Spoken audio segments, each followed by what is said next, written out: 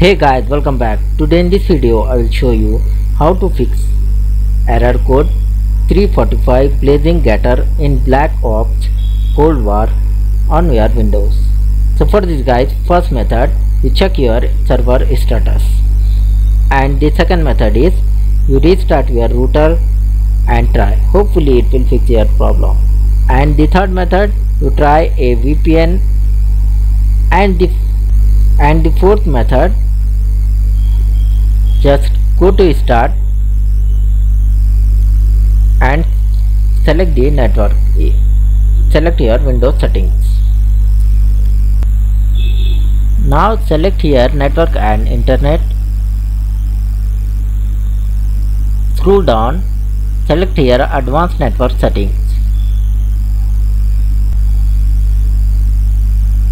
Now select here network reset, and finally you can see here network reset. Click on reset now and select the yes. After this guys, you can try. Hopefully it will fix your problem. So thanks for watching this video. Please like, share and subscribe.